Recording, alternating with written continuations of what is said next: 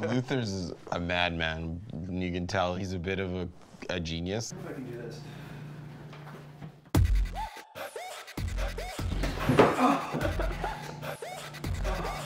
It's such a hard piece of wood underneath this. That sounded like Luther's, really speaking about the artistry of being on stage in the performance. I think it's something that's easy to get overlooked, and Luther definitely brought it right up to the forefront, and I think he made it a super memorable experience for industry, artists, everybody in the room.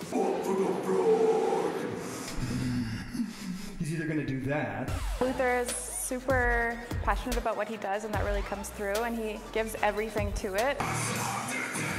And that kind of empowers me to give everything to it in return. What it is helping artists access more of themselves on stage and separate more from barriers like self-judgment, self-critique, whatever it is that is a negative force in the artist's performance. The job of the artist is to earn the trust of the audience.